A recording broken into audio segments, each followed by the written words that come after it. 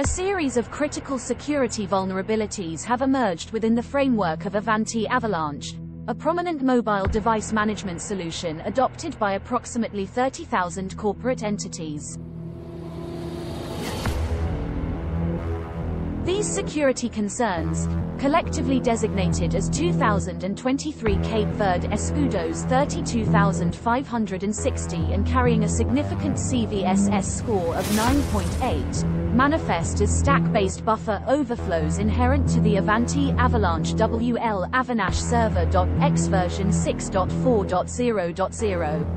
Noteworthy insights provided by cybersecurity firm Tenable underscore that these deficiencies trace their origin to buffer overflows that materialize during the processing of specific data types. Exploiting these identified vulnerabilities presents a tangible threat, as they could potentially enable a remote attacker to orchestrate code execution or instigate a system-wide crash.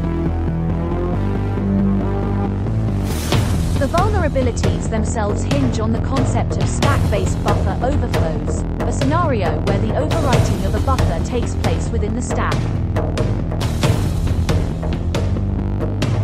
This volatile situation consequently creates a pathway for the manipulation of program execution, leading to the execution of arbitrary code bolstered by elevated privileges.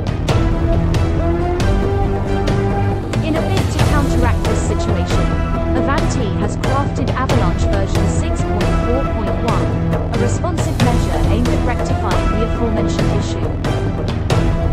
This strategic update, which surfaced in the wake of the disclosure event in April 2023, also casts a comprehensive net over 6 additional vulnerabilities, ranging from 2023 Cape Verde Escudos 32561 to 2023 Cape Verde Escudos 32566.